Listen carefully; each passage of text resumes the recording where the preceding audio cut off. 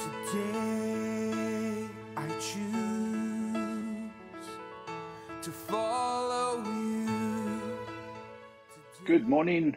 It's Thursday, the 5th of May. This is Coffee with God. If you have your Bibles, let's go back to John, the Gospel of John, chapter 18, and we're going to look at verse 37, 38 together. Trust you got a decent cup of coffee. I've got a nice double espresso this morning.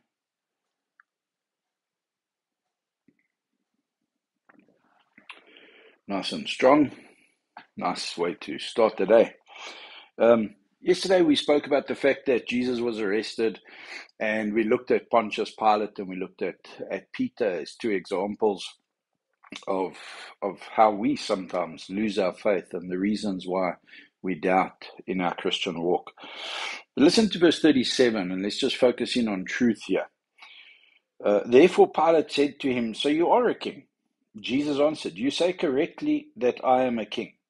For this I have been born, and for this I have come into this world, to testify to the truth. Everyone who is of the truth, who is on the side of truth, hears my voice." And then Pilate said to him, "What is truth?" And guys, so often we speak to somebody, we having a conversation with someone, and something what they're saying just doesn't ring true. Another person, we don't know them from a bar of soap, ons ken hulle van nêrens nie, en hulle begin met ons praat en ons voel, maar dis die waarheid. Ek vertrou die ou. Daar's net iets in ons wat sê hierdie is die waarheid. And it's important to be able to discern between truth and error. And we know that the devil is the father of lies. He's the one who twists the truth of God. He even knows the scriptures. He quotes it to Jesus when he tempts him in the wilderness, but he twists it just that little bit. And the Afrikaans Bible, the 2020 version, this verse 37 says, "Die wat in die waarheid gegrond is." And I love that expression. Those who are grounded in truth will listen to Jesus' voice. And I want to say to you this morning, when we hear the truth, when we recognize the truth, when we know the truth, Jesus says the truth will set you free. That's why truth is so important.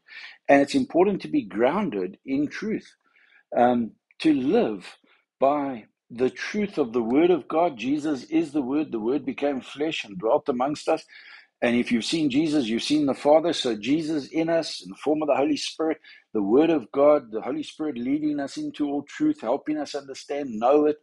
So we've got no excuse to not be grounded in truth. And Pontius Pilate says 3 times, I can find no fault in him. I can find no fault in him, because he's confronted with truth, but he doesn't want to accept it. And that's why he says, what is truth? I mean, truth is standing in front of him. Truth is testified.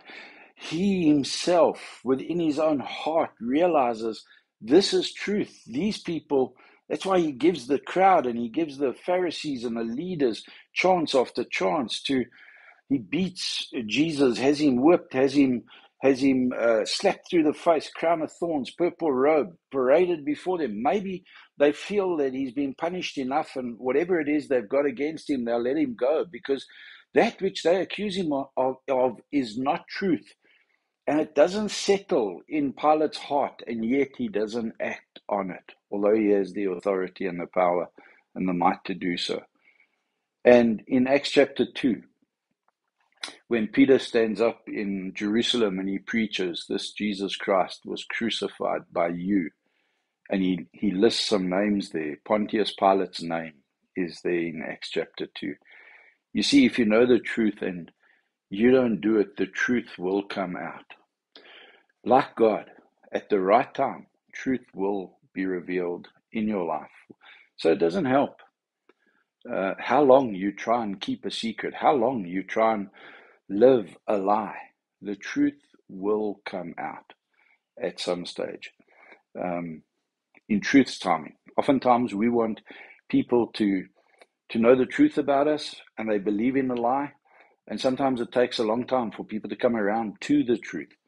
And we would like it to come around faster, sooner. But truth comes around in God's time. And our righteousness is revealed by the Lord as the noonday sun at the right time. So ground yourself. Die wat in waarheid gegrond is, sal na my stem luister.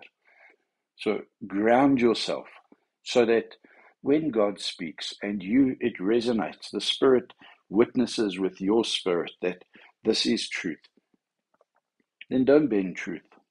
Don't put truth out there and hope other people will find it and help you live it. You live every day to the best of your ability as the Spirit leads you in truth, and bring glory to God through the process. Jesus says, I have been born, and for this I have come into the world to testify to the truth. Come on, guys. Let's testify this day to the truth in our lives as we live out a life that is God-pleasing, God-honoring, as we seek to obey and honor Him in all that we say and do. Have a wonderful, wonderful Thursday. May the Lord bless you.